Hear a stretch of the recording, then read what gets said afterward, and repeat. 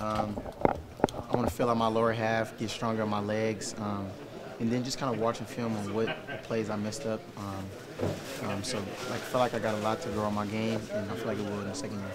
How much time do you take for yourself before you jump into all of that?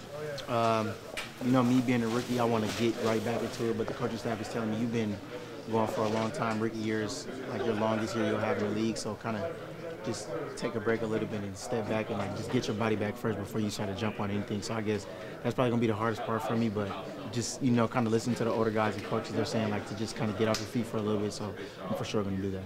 Is it weird your very first kind of pack up and leave kind of day? Yeah, all the garbage bags in the locker room, just getting people to sign helmets, balls and stuff like that. It's kind of weird, but we came through a lot. This year was real long for us, but I would say it flew by for real. I still can't believe it's over with my rookie season. So